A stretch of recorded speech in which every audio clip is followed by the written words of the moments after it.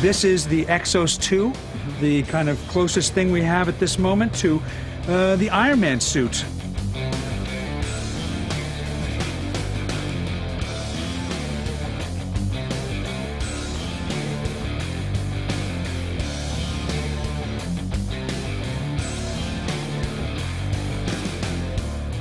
Incredibly strong, and the interesting thing is it doesn't feel any different if you put 150 pounds on the back or if it's unloaded.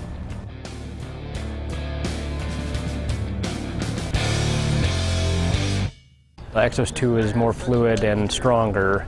I don't feel the strength, but I know I can pick up more. The big deal is that it takes a lot less power at the same time as it's stronger.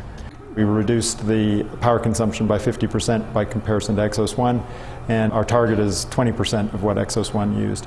We wanted to basically reduce power consumption to make it more practical for non-tethered use. If you push on the board, like, I'm never going to be able to break that, but then you wind up and do it, and away they go.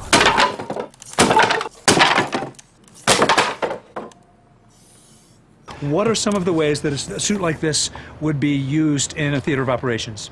Well, there are two main focuses. One is like the combat variant, which would actually be just from the legs down, and it would support a backpack to lighten the soldier's load.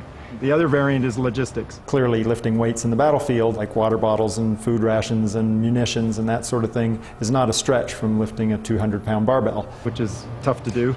And a lot if you're me, but a lot less if you're me in this suit. Well, exactly. So you're lifting armaments and various things that weigh a lot with this. Exactly. I don't even feel that. Yeah. We'd expect them to appear in theater probably in about 5 years for the tethered version, and perhaps 3 to 5 years in addition to that for a non-tethered version. That it's becoming real this quickly is kind of remarkable. I can't wait to see XOS 3.